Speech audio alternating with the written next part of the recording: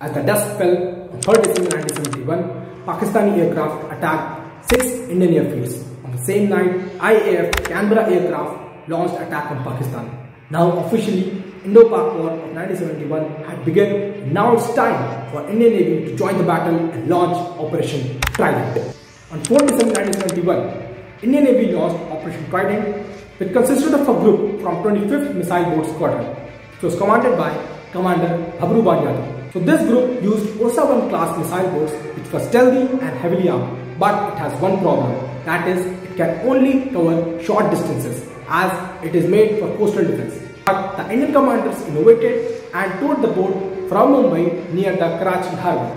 And in 90 minutes, Indian Navy launched 6 missiles, taken down 3 Pakistani vessels and destroyed the Kimari oil fields without taking any single Indian casualty. So this operation became a turning point in 1971 war as it resulted in the loss of Pakistan, which eventually led in the formation of Bangladesh. So this is all from my side, and Jai Hind.